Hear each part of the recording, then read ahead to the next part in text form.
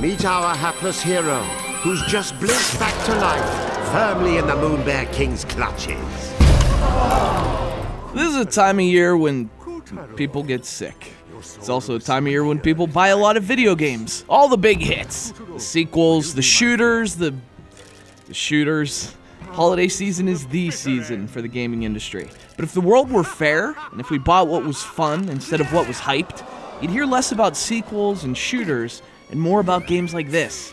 It won't be in your little shopper's guide, and it doesn't have unlockable testosterone rifles or squad-based kill sessions, but Puppeteer is creative, it's cool, it's memorable, and it's fun. That still counts for something, right?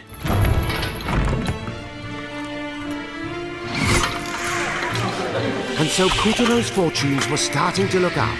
After all, he was now the proud owner of a pair of enchanted scissors. Still, it wasn't all good luck.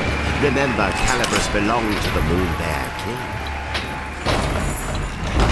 King. You know, it's also pretty straightforward, at least in terms of its mechanics. There's a platformer in that classic 2D style. You're jumping on platforms, mashing an attack button to dispose of the bad guys. There's nothing here you haven't seen before. Only you've never seen anything quite like Puppeteer. It takes the familiar and gives it a whole new spin.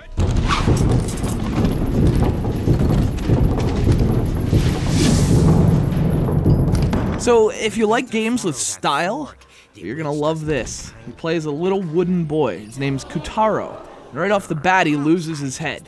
No, literally, his head falls off when some evil Oogie Boogie lookalike tears him apart. And so poor Kutaro sets off with only a strange floating cat thing to keep him company to find a new head. Or heads, I guess, if you look hard enough. In fact, that unfortunate accident sets up Puppeteer's central gameplay element. You can use lots of things, skulls, bugs, bananas, even guillotines, as heads. So you can store up to 3 heads at a time, each of which gives Kutaro a special ability, and more importantly, act like hearts or lives. Lose a head, you better chase it down. Otherwise, down to 2. Lose that head and you're down to 1. Lose that one, no more heads.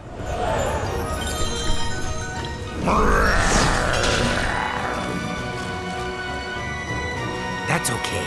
Next time.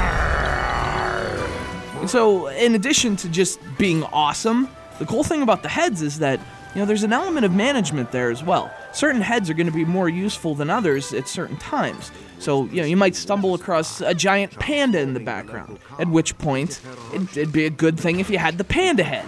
Wearing the right head at the right time unlocks secret areas. So, you want to be careful which head you're using and which heads you're saving in the inventory. The inventory of heads.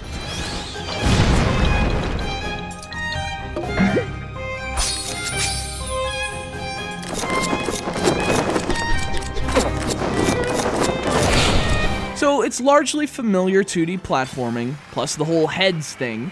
But there's also another element to Puppeteer, and that's Kutaro's magic pair of scissors. So he can use them as his weapon, right? You mash the attack button, you slice fools up. But the scissors are also an important means of transportation.